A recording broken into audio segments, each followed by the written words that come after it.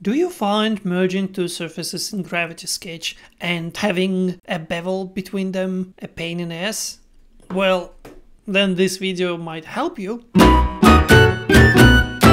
Okay, so let's start with the problem. So the problem is, I had this shape here, this one, and I had the main body, and I wanted to connect them, and I wanted to have really nice bevel between two surfaces. And what I end up doing, all modeling it inside Gravity Sketch. And lately, I think I figured a way to do it much better. So yeah, that was really cumbersome to do it in Gravity Sketch, because basically you do it by duplicating the edge loop and moving it slightly, and then forcing this surface to be much more edgy and not as fluent. And the same had to be done for this angle, for this edge and for this edge, and it was just pain in the butt. Now I think I discovered, and same here, I discovered the better way. I haven't invested on practice. I haven't done any actual sketching with this method yet, but I will, and I think it will work. But for now, go to a new layer. And let's just hide all that. Yeah, so basically what I need to do... Okay, let's turn this on just for... And now let's do a surface.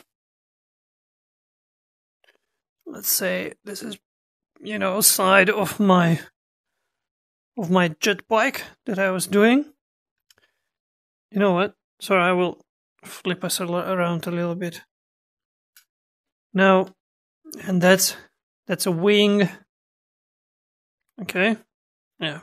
Well, first we will simplify it, and then... Oh, actually I didn't simplify it. Doesn't matter. Oh, yeah. So, just simple modeling. It's not important what I'm doing right now. But basically what I'm doing, actually, it is important. I'm... let's just remove some edge loops that we don't need.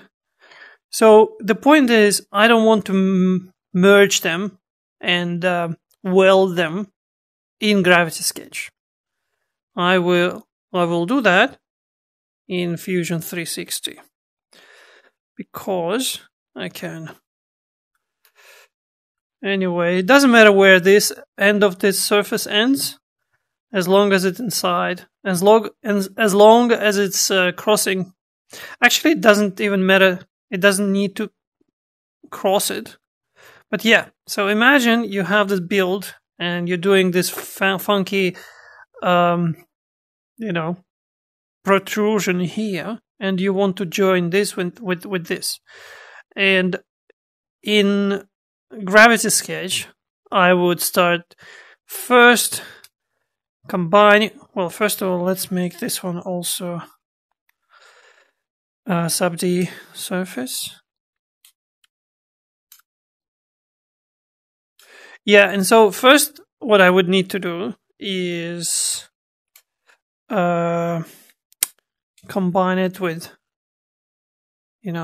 this one, so they are the same kind of thing, but they still separate. Well, they're the same, but they're not joined per se. So it's not a single surface, but I want it to be a single surface. So let me go back. Oops. How do I... Yeah. Now we are back with two different surfaces. Now, so what I do is now I will export that. Ooh, why is it? Well, it doesn't matter. Doesn't matter. So I will export it as IGES. I don't think there's more settings, unfortunately, inside. Oh, interesting why it's here. Anyway, I will export that. Test. Export. Boom. I'll wait it to upload. And then we will go to computer. Okay, and so now when you are in front of computer, I go to lensingpad.me.files/files and stuff, and I find this IGES file that we saved, and I download it, and I open it in Fusion 360. Just open it, and here we go. That's our two surfaces, and those two surfaces are actually good, surfaces. So unfortunately, I'm not sure what's the deal with that, but they all the parts are as a separate. They're not stitched together, but it's not a big problem. We can easily stitch them together. Well, we can stitch. We can just select all of them to be, and then there will be two surfaces left. There's 1 and 2. So 1 and 2. And now you can imagine what I'm going to do. I will just,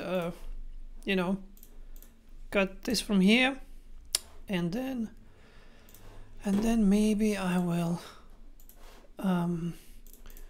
also split these surfaces. Actually, with that surface. Now if I so if I hide this one, there is a silhouette of the other one, and I just select them all. I delete them. Now you have a perfect whole, you have a perfect thing. Now you just merge them together and you have one surface. And now if you want, you can leave it like this, but you can go and do whatever you want with that. So you can do fillet, if that's what you want, or you can do all the other things. Yeah, now you have perfect fillet around a joint of the surfaces. So going forward, I'm not going to be trying to do that kind of thing, join two surfaces inside Gravity Sketch itself. I will just do it in post in Fusion.